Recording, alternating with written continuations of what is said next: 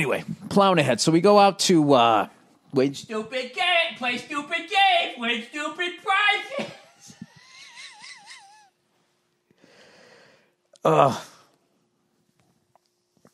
Anyways, calm down, Bill. All right. What I'm doing is I'm just trying to energy my way through this fucking podcast because I was just driving back, and for the most part, I was a model citizen this weekend, right? I made sure that, I didn't bring up politics. I didn't bring up mass. I didn't I do it on this fucking thing. It keeps you fucking cunts all at the edge of your seat, getting all fucking mad, spraining your fucking thumbs as you fucking write something to me that I'm probably not going to read, but, makes you feel good. Anyway, so I was told not to do any of that shit. To basically not be who I am. Do you realize how fucking funny that is? Even though I know she's right, but can you imagine a fucking world where you could say, yeah, listen, honey, there's going to be a lot of people out there, just no Real Housewives. Okay, I'll let you, well, that's not fair. Because Real Housewives is just Real Housewives. I'm trying to think of something annoying she does. I would tell you guys, but you fucking assholes would tweet it at her because you're a bunch of rats. All right. Plowing ahead. So we fucking load up, and I had the best time driving out there with the kids, my lovely wife, and all that. We get out to the house and everything, chill it out.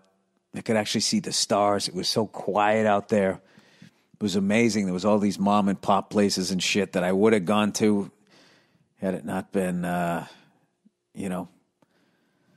this bullshit going on.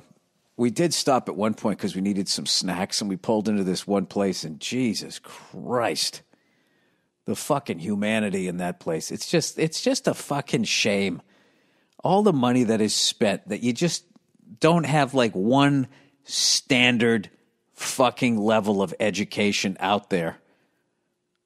It's so fucked up. It depends on where you live, what books you get.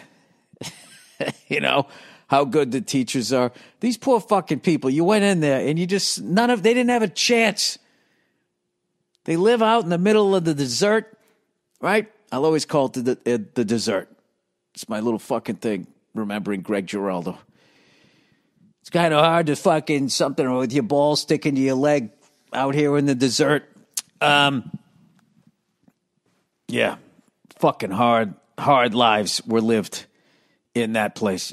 Some woman came in looking all fucking methy, and we had our masks on, so she pulled her shirt up, God bless her, and then in the end, she was standing in line behind us with booze, and she was just covering her mouth and her nose with her hand. And there was some other guy over in the corner just like coughing, and I'm looking at my wife as she's like, do you want to get some Pringles? I'm like, Neil, let's get the fuck out of here, all right? I don't know what that guy is coughing up, but he is coughing his fucking brains out. Let's get out of here. So we got out of there, and anyways, the rest was all good. But I don't like seeing that shit, Guy behind the counter, like his whole face looked like a gin blossom. It was so fucking red, and then his hands were as white as mine. I was like, oh my God. Fucking people, addiction, and all of this shit going on out here. I don't get it. And then we go around the world trying to we're going to try to fix this country / take all their natural resources. So anyway, we go out there, and I had a great fucking time. My daughter learned how to whistle. I've been trying to teach. It's funny when you teach a kid how to whistle, they make the noise with their voice. They go like, woo, woo. It's like, no, it's just wind. So she just kept doing it, and then all of a sudden she got it, and she was so friggin' proud of herself. And so now she can do it, but she can't do it every time. It takes her like 10 tries. So she starts laughing, and then she can't get it, so she's smiling. Then she goes, okay, wait a minute. And she's got to like put her hand over her mouth and kind of, okay, here we go. And then she gets it, and she's so friggin' excited. It was awesome, man. So we drove back this morning. It was great. I hadn't seen, family members I was with, I had not seen them since all this bullshit started. And so it was awesome to see them. And so this morning we left around midday. I was thinking maybe we were going to get stuck in some traffic going back to LA. Usually around the 15, you catch that Vegas traffic. But then I'm thinking, like, you know what? There's nothing really open in Vegas as far as I know. So maybe we'll get lucky. And we got on the highway and bump, ba-dum, bam. It was just fucking wall-to-wall people. Like, we were literally stopping, which never really happens out in LA. As bad as the traffic is, at least you creep along. I mean, you'll have, like, moments you stop for a second, but we were stopping for, like, 30 seconds, and I was like, this is a fucking accident. So finally we got past it, and I saw the tow trucks cleaning up and, the car and throwing some fucking plastic bumpers to the side of the road. And I was joking with Nia going, like, you should have to write an apology to everybody that you made sit in traffic when you caused this level of a traffic jam, provided, if it wasn't just like literally an accident, but if you like looking at your phone and then you just spun out or hit somebody or whatever, they should make you part of that going out there, cleaning it up. They should make you write a fucking letter. It wouldn't deter anybody, but it'd be funny. So, the only bad thing that happened when I was out there in Joshua Tree was I was driving along the road and I was trying to find the house. They're all kind of spread out and everything. And I slowed down and I saw our house that we were renting and I went to pull in, and this guy in the car behind me, this gray truck, he had like a speaker, where you could have like a CB or something and yell at people. And I was sitting there and he just goes, "Get the fuck off of my road."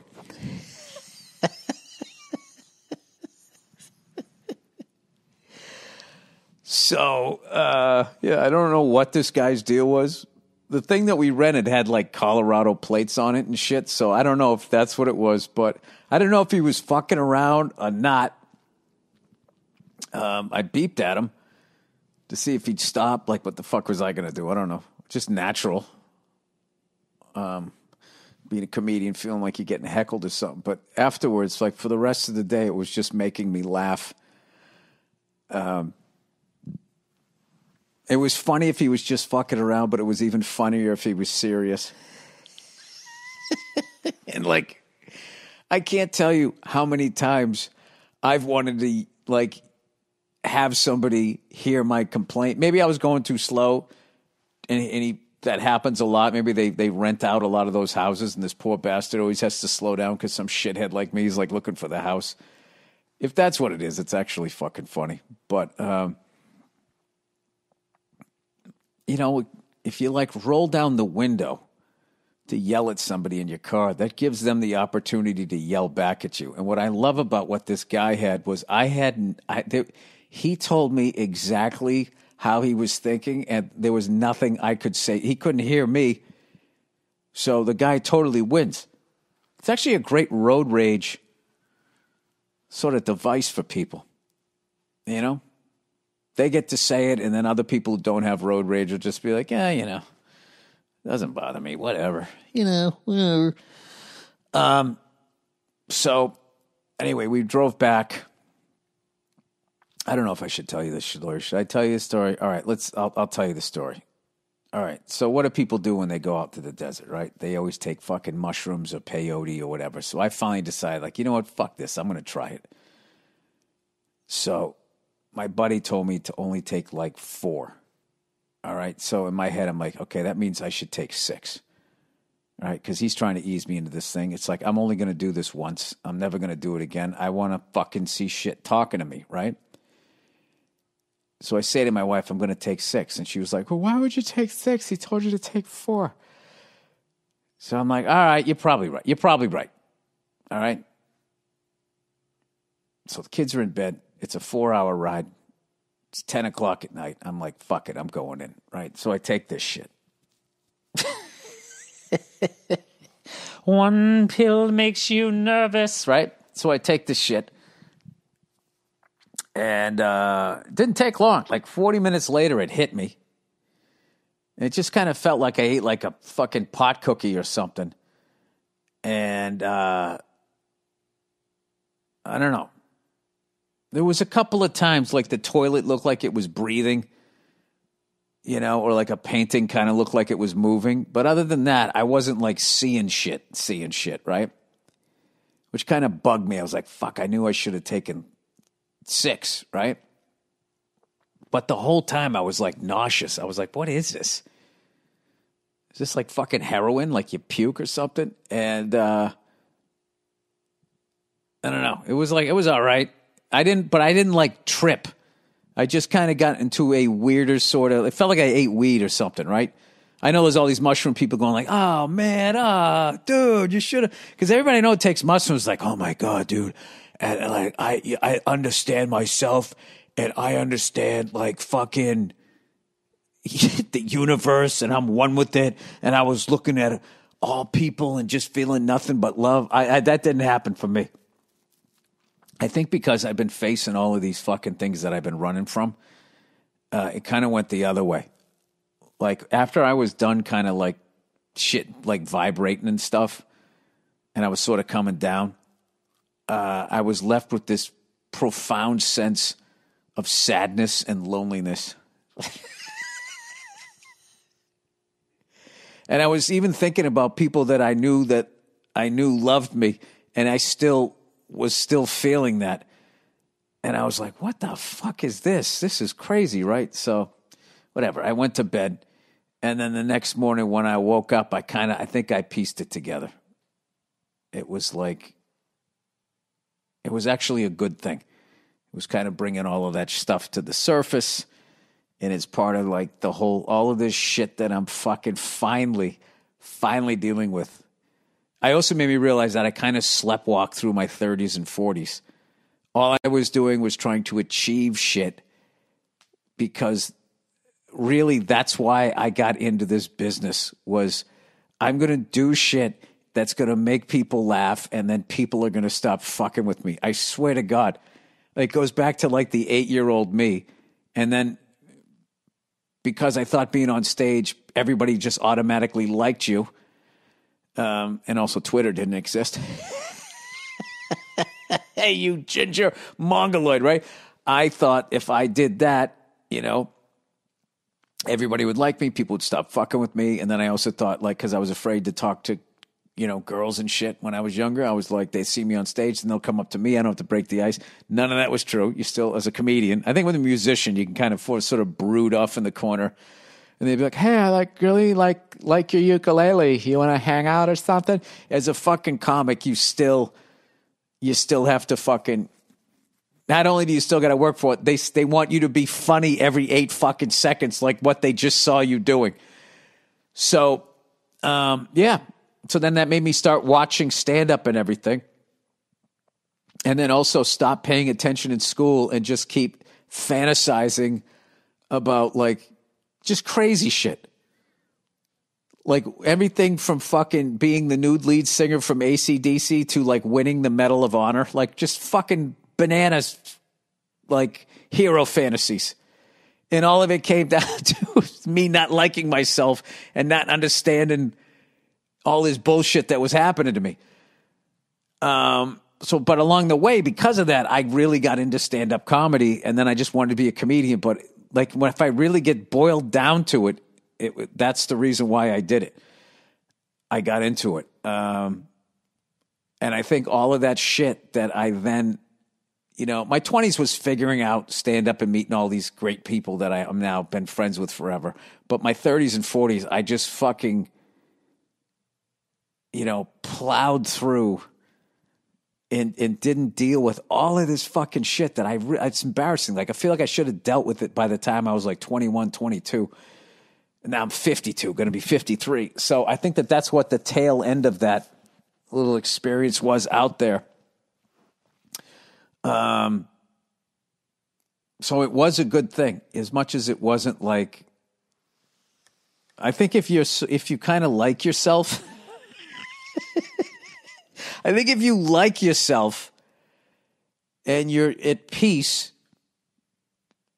with shit that's happened to you, the people in your life or who were in your life or whatever. I think if you're at peace, or not even if you're not at peace, if you've just fucking like gone through sadness and allowed yourself to feel sad, cried or whatever, but as opposed to being like, I don't give a fuck, I don't give a shit, I don't care, I don't give a fuck, right? If you just fucking do that, or maybe I'm just being fucking narcissistic right now and thinking that my experience will be your experience if you had roughly the same sort of thing. But I would be interested to hear what anybody who's had something like that, or I'll listen to your theories.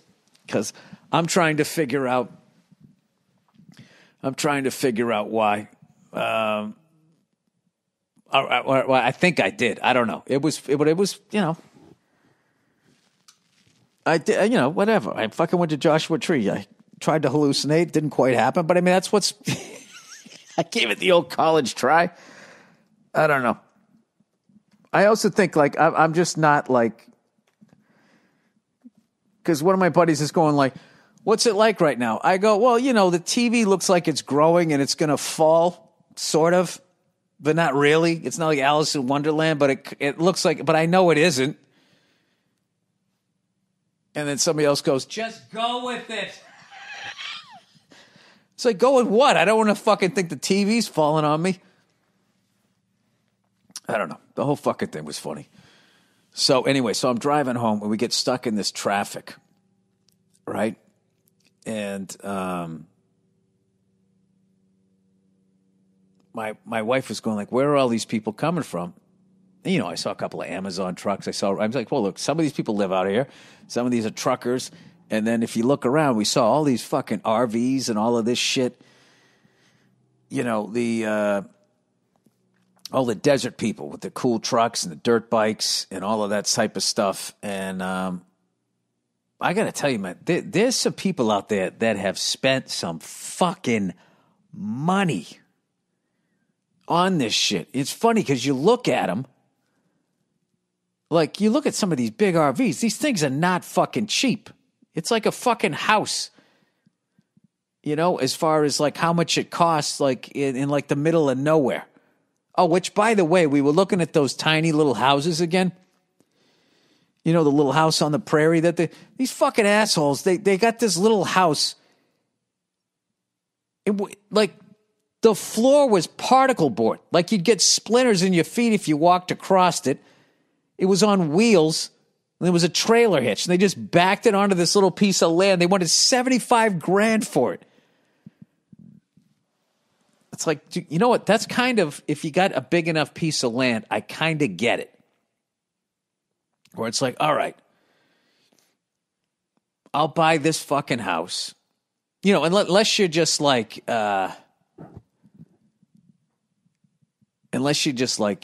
truly like a minimalist, And I'm wondering can you be a minimalist and just be that and enjoy it and not have to tell other people about it.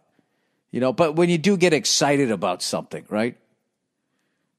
I do get it. I do get it because sometimes I look around all the fucking shit I have that I don't even need, like throw pillows. That's my number one fucking thing. Nobody needs a throw pillow.